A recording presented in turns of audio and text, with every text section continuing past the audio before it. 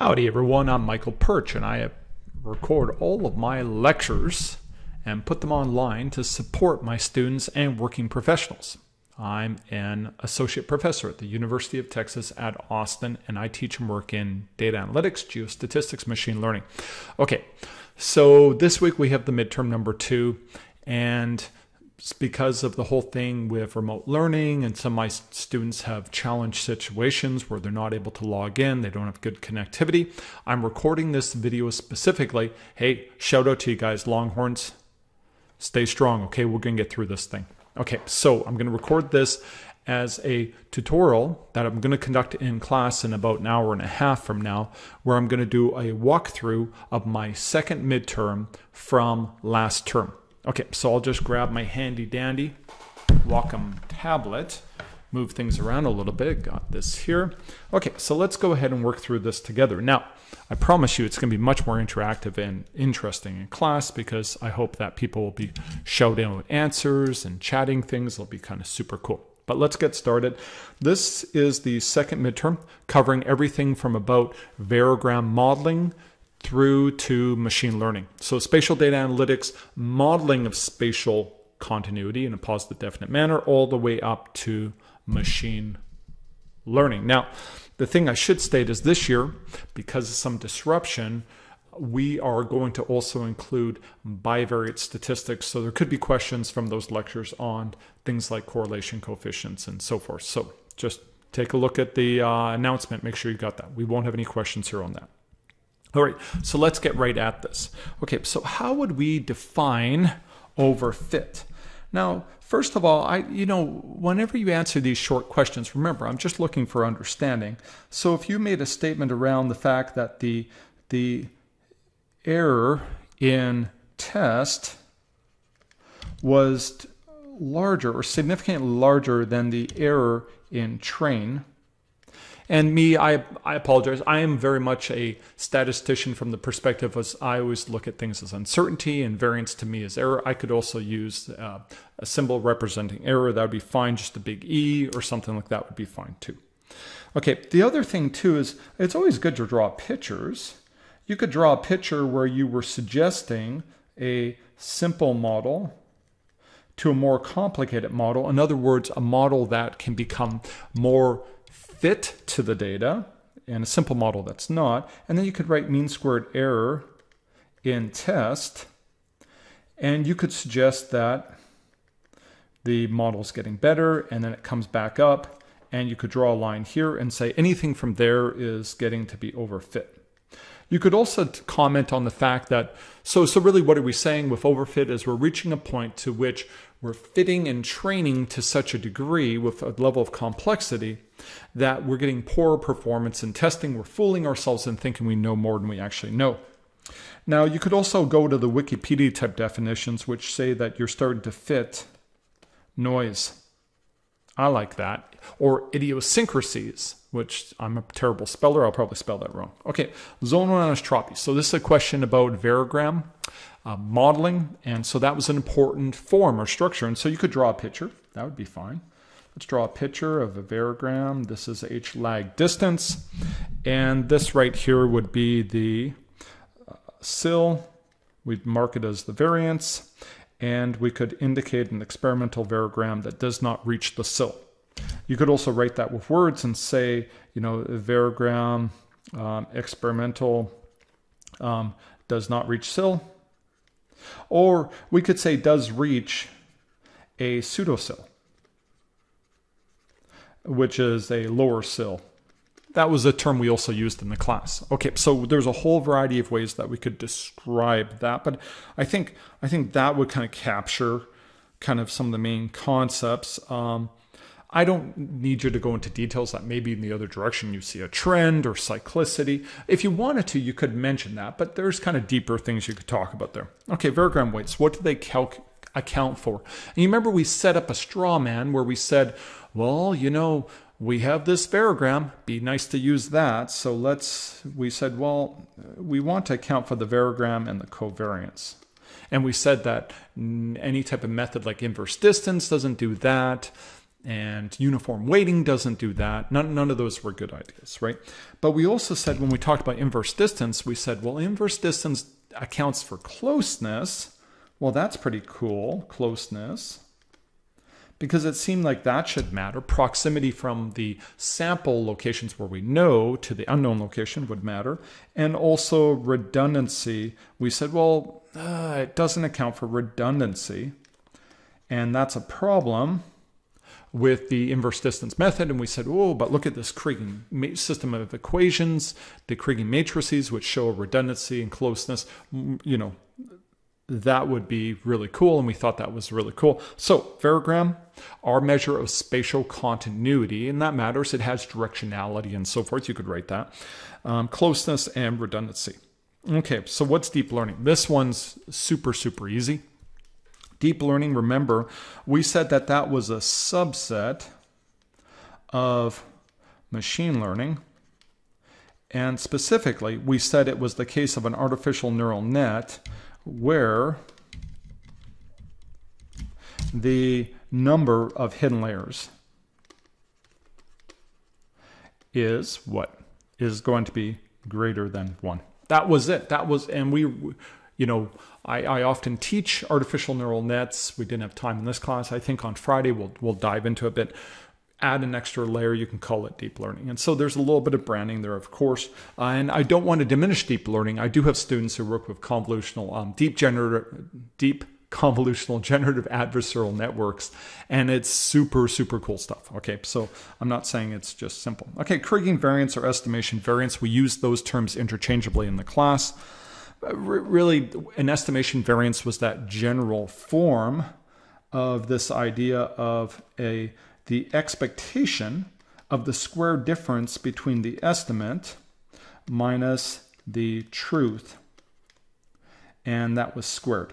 Okay, so that was, now you could get, of course, anytime we do spatial, you could put a location vector there, and you could put the alpha to indicate indices, and that we're taking the expectation over multiple locations. It's fine to just put expectation of the estimate minus the truth squared. Okay, now you could also give the actual, so that's the estimation variance, but you could give the Kriging variance, which is a special case in the Kriging system.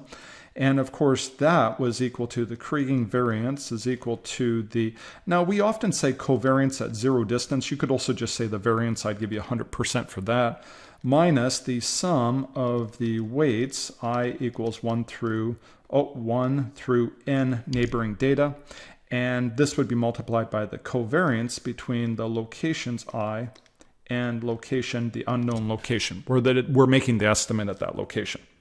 That would be fine. Now, you could also have some fun with this and say, well, hey, Dr. Perch told us Kriging's our new friend because it's honest. It tells us the very best estimate, and it tells us how bad, how bad the estimate is. Now, I'm having a little too much fun. You could have also said it's a measure of the goodness of the estimate, and that would be probably a better way to communicate. I'm just in a cheerful mood today. Okay, multiple point statistics. Let's just move that up. Easier for me to work on my pad. Okay, multiple point statistics. This was the idea of, remember, a variogram is really a 2-point spatial stat. Okay, and what we suggested that multiple point simulation was a simulation approach, and in fact was sequential, just like Gaussian. So we could even put that. It's a sequential simulation with a spatial measure where the number of points is greater than 2. But now we can't calculate it from the data, so we use a training image. Okay, we use some type of training image to capture. And you could talk about a multiple, multiple point statistic or template. And we even drew that. And if you drew one of those, that would be kind of epic. That'd be awesome. You can imagine any multiple point template with the unknown location in the middle. And these are the lags, which is interesting. With Varogram, we had 2 points, so we had 1 lag. Here we're going to have technically n-1 lags because we got that 1 point in the middle, the unknown location, and we'll scan that template, that multiple point template through the training image. Super cool, really revolutionary in subsurface models, like really. And shout out to Dr. Sebastian Strabel, who made that approach practical through really great computational methods like search trees, which really revolutionized subsurface modeling. And you could even put that, you can capture nonlinear features, ordering relationships. I believe that was in the notes too. Okay, ordinary versus simple kriging. How would I compare and contrast them? So the big difference between them is that simple kriging, okay, I should just put SK. I should speed up here. SK is going to have as an input the global mean, and it better be a representative, right? We got to correct for it, global mean. And it's going to away or outside the range. It's going to go to the mean. Now, of course, you could have done some type of trend modeling, trend and residual, and in which case the global mean will be 0 residual. And that's pretty common to do. If you do a trend residual workflow, use simple kriging. The other point I'm making, this is a softer point, but important, is for the whole sequential Gaussian simulation approach. It really does assume simple kriging, because then the variances are all right, and maybe that's too much detail. Okay, ordinary kriging. You don't input the global mean. It will estimate and use the local mean. So outside the range of correlation, it will use an estimated local mean. Now, you could also draw, and that would be like really epic if you wanted to. You could draw the covariance matrix, the covariance matrices, the left-hand and right-hand side for the kriging system of equations, and you could put in 1 through n weights, and this is the covariance between the unknown location, the covariance between the unknown location, data point n.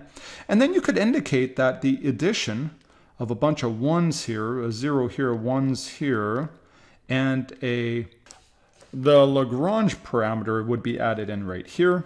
And so now we have a constraint of the sum of the weights equal to 1. So that would be important. Probably want to put that in too. Sum of the weights, I equals 1 through n, are going to be equal to 1. And remember, if you could also go back and you could show this, the original simple kriging estimator is equal to the sum of the weights multiplied by the data, i's, I through 1 through n.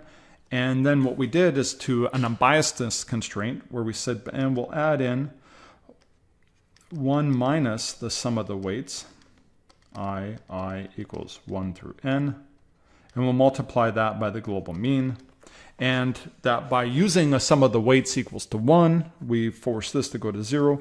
Ordinary kriging does not need the global mean. It's going to estimate it locally. Super cool. That's really, really, really cool. Okay, so that can be pretty useful too. Okay, now let's go to the next question. Compare and contrast inference and prediction. Okay, the way I like to do this is I just like to draw population, sample. Okay, and if you're using an assumption about the population, about what the system is, to make a prediction of the next sample, then this would be right here. I don't know if that right there would be a prediction. Okay, if you're going from the sample and trying to say something about the population, that's going to be an inference. Okay, now an example of both. I'm cool, coin flips or exploration wells. You can use that. It's right from the course content. So you could say, given fair coin, how many heads? I like that example. It keeps it in your head. How many heads? in n tosses. Okay, and if you come up with a probability model for that, that's a prediction. You're predicting the next sample, assuming something about the population. Inference would be given nh heads of n tosses, tell me the probability of h heads. Okay, that would be an inference. That's given the sample, tell me something about what the system is, the population is. Okay, now describe 3 criteria of big data. Oh, we love big data. Do I have big data? I think I have big data. And in fact, in many subsurface data sets, we do have big data. Okay, so volume. Let me just write some down. Variety. Okay. Variability. Veracity. And velocity. Okay. I think those, I hope I got them all. I hope I get 100% on this test. Okay, so volume, it's just the hard to work with. Hard to work with, and I'm thinking about load and try to store and visualize, you know, all of that. Variety. Okay, you have many different features. M is kind of large. You have a lot of M's. There's a lot of different things you can work with. You know, in different scales and so forth, right? Variability. The acquisition changes over time. You could have a feature that, like a seismic inverted property, that is very different between 2D, 3D, 4D, and so forth, or high resolution reprocessing and so forth. So that changes over time. Acquisition changes over time. Okay. The veracity. There is uncertainty in the data. Geez, I should get extra marks for this. Okay. And velocity. And the collection rate is fast relative to the cycle time. Now, remember, our tech friends often will talk about real-time data. It's just all the time. I would always say that we have high velocity because of the fact that we have high rates of collection relative to the complexity of our workflows. Okay, this is the fun part, variogram modeling. Now remember, this could happen. We could have a variogram model on the midterm. Okay, so now what do? I want to note the important contributions that I'm going to need to cope with. So let me first note that there's a nugget effect at 0.4 that I really need to capture. And at 0.6, I've got, what's it called? Zonal anisotropy. So I know my structures contributions are going to be 0.4, 0.2 to get me to that zonal anisotropy right up here, and then another 0.4 here. So I see 3 different structures I have to capture. Okay, the horizontal direction. In the horizontal direction, what I see is 0.4 is going to be 0. It's effectively nugget effect. Now, you might say, why didn't you use nugget effect, Michael? It's because we don't have nugget effect in all directions, so I can't call it nugget effect. Nugget effect is isotropic. We'll have an apparent nugget effect by using a range of 0 in this direction. Now, I could note about 600 meter range. So, and remember, the structures don't have an inflection point here. I don't see an inflection point really. So I'm comfortable to model it all as 2 structures with the same range. It'll look like 1 structure with that range and the contribution summed.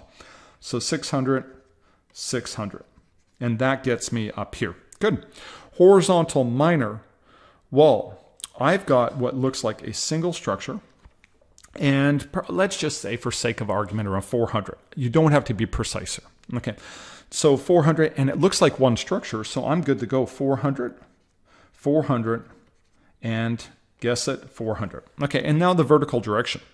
Now, it looks to me maybe around 12, 13. I'll put 13, my favorite number. Okay. 13 up to 0.6, and it looks like a single structure. So 13, 13. Now we need zonal anisotropy. To get that, use a very large number. Okay, so computationally, 9, 9, 9, put an extra 9 in, it'll flatten out the contribution. You have to have all structures in all directions, but by putting the range very large in the vertical direction, we cause it not to be effective in that direction, and we're still positive definite. Okay, what do you think of the shape of the structure? Well, it's definitely not Gaussian. It looks linear at first. It doesn't ramp up, and it does reach the sill pretty sharply. I don't see asymptotic approach of the sill, so I don't think it's exponential. I'm going to say they're all spherical. Okay, spherical. Okay, good. I'm pretty proud of my variogram. I just modeled a variogram.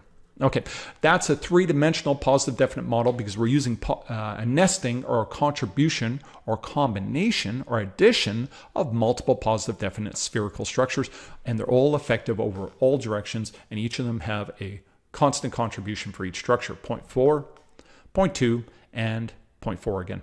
Okay, let's compare and contrast local accuracy of kriging and global accuracy of simulation. This is a very good question and very important because two modes of spatial, prediction are estimation and simulation. Okay, so let's compare and contrast. Estimation versus simulation. Estimation, well, blue, best linear unbiased estimator is what we say about kriging. So it gets the best estimate at each location. Okay. Now, what I should say too is it's really focused on the job of one estimate. It wants really one estimate. The fact that we put a bunch of estimates at all locations into a map and visualize them is not what kriging's trying to do. Its job is to get the very best estimate. Let's go ahead and say, well, what will that do? Well, first of all, the variance is going to be too low. The variogram is going to be wrong. What I would say is it's going to be too smooth. Okay, too smooth. It's fine at the data locations. Remember, the smoothing effect of kriging is the kriging variance. So at locations far away from the data outside of range, it's completely too smooth. At the data locations where you got zero kriging variance, it's okay. It's okay. Of course it's okay. It's the data. Okay, now simulation. It gets a good estimate at, and I apologize for using the word estimate, but let's just change that and put good value. I don't want to cause people to say, well, simulation uses estimates. That's kind of weird. So it's a good value at each location. Okay, good. The one thing that's really cool is it sacrifices local accuracy for global accuracy, and that's in the question, so we don't have to say that. But what that means is that the variance is correct, and the variogram is correct, and it provides a measure of uncertainty globally by multiple realizations. Man, I don't even fit my space, okay? Whereas kriging does provide you a local uncertainty, but not a joint global uncertainty. It provides local uncertainty. All right, I hope that's somewhat readable. All right, how does simulation correct for the missing variance? So the best way to write that out would be the simulated value, y, being that we have removed the trend and we're working with a residual that has zero mean, will be equal to the y estimate plus a random residual. And we'll put location vectors just for good. We should be doing that more often. Location u at a location u alpha. Okay, so location within our model. Okay, so it's going to add in the missing variance right here.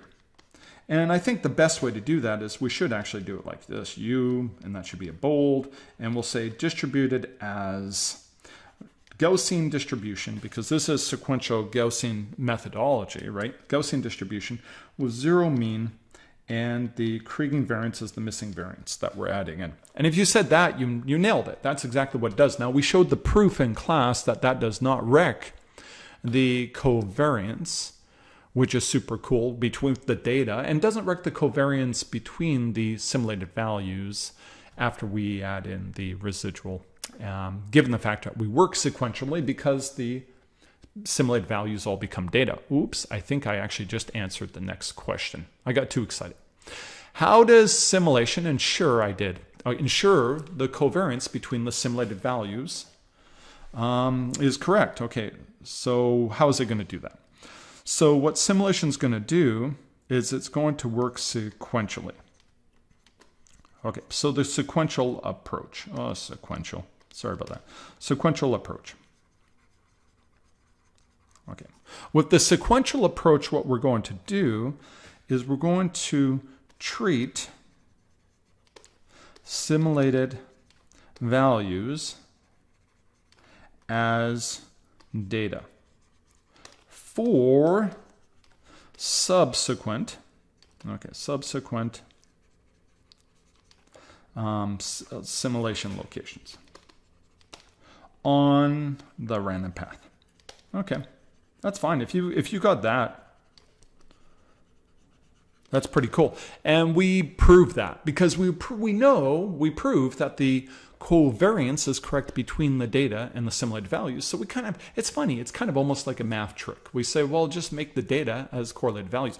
Now, if you think about it, it's kind of really cool, and I can't help myself, that if I have data, and I have multiple values I'm simulating at, if I simulate a low value here, now when I go over here, this is point number 1, point number 2, it's going to impose a covariance, and this distribution from the kriging will now be shifted lower and narrower, and the Monte Carlo simulation will be constrained to get a probably low value. So it actually makes a lot of sense, because if we didn't do that, if we didn't work sequentially, that distribution that we're drawing from of Monte Carlo would remain quite wide, and we could get a high value right beside a low value. So this sequential approach actually makes a lot of good sense. It's really cool. Okay. How does simulation calculate multiple realizations? Okay, so the whole idea is that you use a seed, and you could comment on pseudo-random numbers and so forth, but a seed goes in, and what the seed impacts is A, the random path. And in fact, if you go into GSLib, the geostatistical library, it just assigns a random number to every node location that you're going to simulate and does a sort. And if you think about it, that's super simple. It gives you a nice random path. Now, we do exclude data locations. We don't simulate at the data locations, right? Okay. A random path, so through the data. And if you think about it, if I take some of the students in class were kind of amazed by that, because that'll change the model. If I start kind of at a certain location, I'll be influenced by certain data. That will impose more correlation around there. And then I'd Monte Carlo simulate high. Whoa, now I've got a high there, and that high will grow out based on the random path. And so it's kind of cool.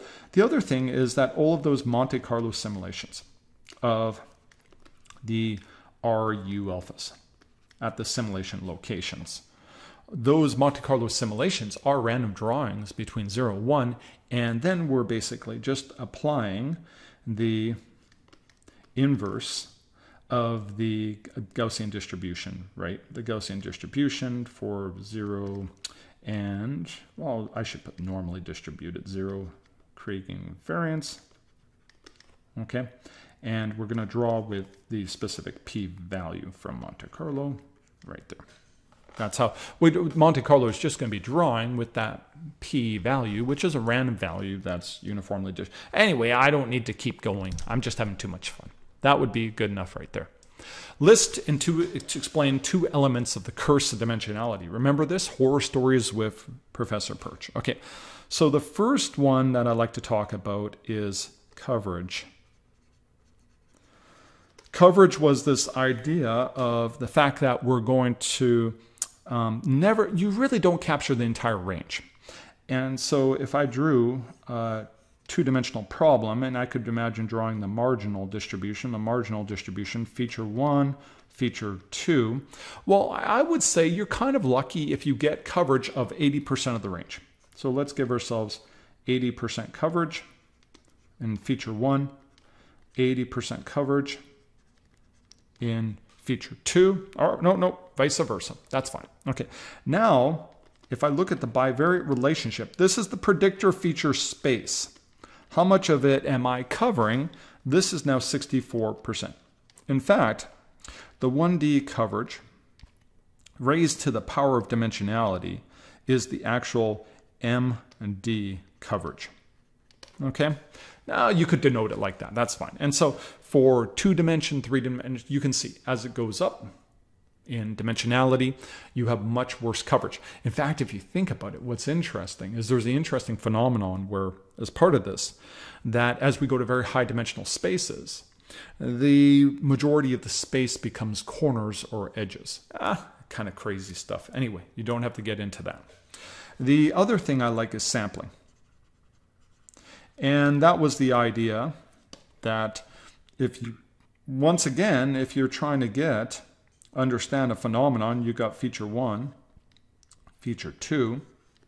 Well, if you bin up the distribution, that's estimating a histogram, and clearly, if we have more data, we can make more bins. And so what we know is that nominally, the estimation of a histogram is the estimation of a frequency, or in standardized histogram is an estimate of a probability of being in a bin, requires multiple samples. And so we could say if there's 5 bins, we're going to need some data in each bin. And so we could say we need 10 data nominally in each bin. Now I understand that out here we have much less likelihood of having data, and so it's not uniform. Of course it doesn't have to be uniform. It's not uniform distribution. But nominally, how many data do I need per bin? Okay, and so if I say there's 5 bins, I'll need 50 data in one dimension. But as soon as I go, let's see, 1, 2, 3, 4, 5. 1, 2, 3. Let me see if I fit one down there. Now, how many bins do I have? Well, I actually have number of bins raised to the power of m, and multiplied by that by the number of data needed nominally per bin. So whereas before I said I needed 50 data in 2 dimensions, I now have 25 bins, 10 data per bin nominally. I need about 250 data, and so forth and so on. You can see that will grow very quickly. And for a 10-dimensional problem, you're in a situation where you probably really won't have enough data. Unless it would be such a large number, depending, of course, on number of bins and so forth. Okay, so that's sampling of the joint probabilities to understand the phenomenon. Okay, the other one is that you could say more likely you have multicollinearity. Okay, it's more likely that you have features that in fact are linear combinations of each other. In other words, you have less information than you think you do, and the result is model instability. Okay, that could be another problem. And I missed another one, visualization. It's just hard to visualize high-dimensional features. Okay, I think I covered that. I think I'll get full marks for that. Okay, now this one right here, I love this. I love this. This is so much fun. And so you didn't have to memorize this equation exactly. You could have talked about the idea that it is the expected. Oh, I'm going to do it anyway. Between the data, i's, they like to use the i's, and then you have your f hat with all your xi, x1 I mean through xm, I. This is all of the data that you have available for predictions. And so it's the expectation of the, let's see, square. And then I miss a bracket, I missed a bracket. Sorry about that. Okay, you know what I mean. So the expectation of, and you know what I should have done? I could say I equals 1 through n testing data. If you say that, that's fine. You denote that this idea that this is the expectation over the testing data that you have available to you. Now, this would be the mean squared error in testing. And you don't have to memorize the equation, but the components include model variance, model bias, and good old-fashioned, inescapable, irreducible error. Okay, so bool error. Okay, good. Okay, so let's just describe those really quickly. And what can we say about them? Well, first of all, model variance is the sensitivity to the actual data that you're working with, the training data.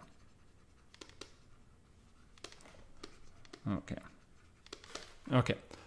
So now what we can say, model variance is the sensitivity to the actual data that you have available. And what it comes down to is the fact that, well, if I use just a slightly different data set, how would my model change? Would it change erratically? And I like to think about a linear model is very simple. You change the data, slope change it a little bit, the intercept to change a little bit. A ninth order polynomial fit, you change the data and that whole thing can just swing around so much. It can be very, very unstable for you. Okay, so what we know is we draw this from a simple model to a complicated model, that the mean squared error in testing, well, so far we said with model variance, we said that for a simple model, low model variance and then going up. So model variance. Okay.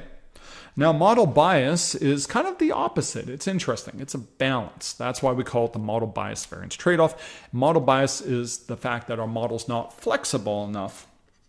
It's not flexible enough to model the natural system, for the natural system, which the actual F. It's the natural system we're trying to model. Okay, I hope you would write a little more completely. I'm trying to be a little quick about this to make this not a boring video. I'm sure you probably sped me up already and it's probably sounding very high pitched, which would be fine. Okay, so irreducible error.